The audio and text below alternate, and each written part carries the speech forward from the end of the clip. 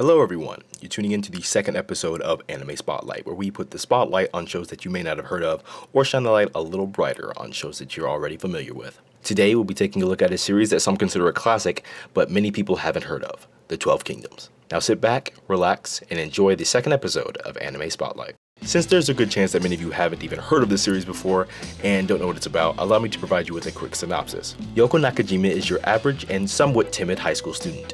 One day, a strange man named Keiki appears before her and proceeds to swear his allegiance to her. Before she could properly register what was happening, demon-like creatures attacked Yoko and her friends, and while trying to escape, they are pulled into a different world, a world unlike what she has ever known.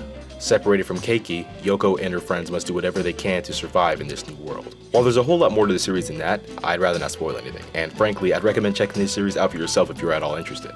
Anyway, now that we're finished with that, let's rewind back to where this all began. The 12 Kingdoms was adapted from a series of light novels written by Fuyumi Ono. She attended Kyoto University and was part of the university's Mystery Story Club, a club for readers and writers of the mystery genre.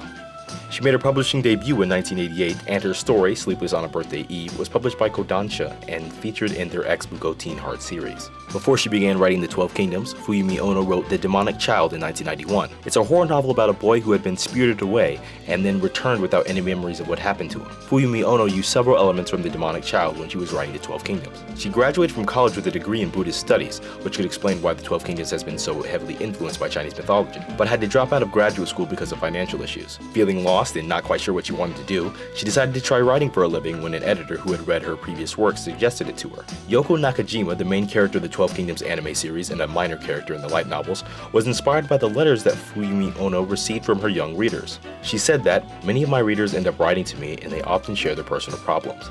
I was never able to write back to them, so instead I wrote Sea of Shadow. As for the events that befall Yoko, I feel that all people end up experiencing, to a greater or lesser extent, the kind of mental and emotional trauma that Yoko does as they grow and establish themselves in the world. I've experienced the same things in the past and was able to overcome them somehow.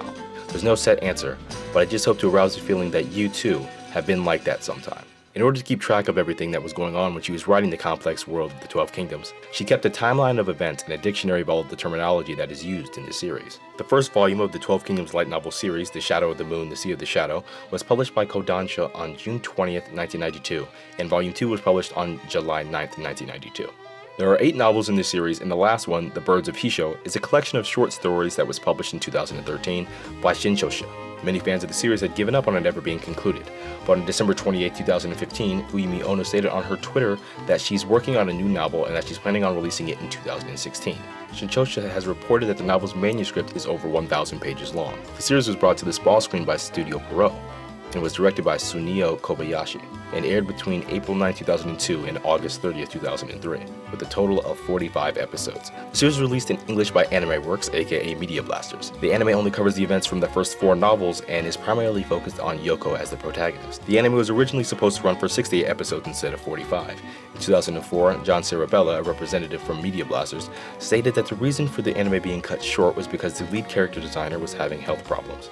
Another possible reason is because the story was moving away from Yoko, who, as stated earlier, is the main character in the anime, but far from it in the novels. The theory is that the producers felt that they would lose their audience if Yoko wasn't the main character, since they'd run out of source material to pull her stories from. And another possible reason is that at the time of the anime's conclusion, they had caught up with the light novels and ran out of source material to work with. The 12 Kingdoms has also been adapted into 2 video games, Juuni Kokuki Guren no Shibuya Kujin no Michi, and Juuni Kokuki Kakukakutaru Odao Koryoko no Uka.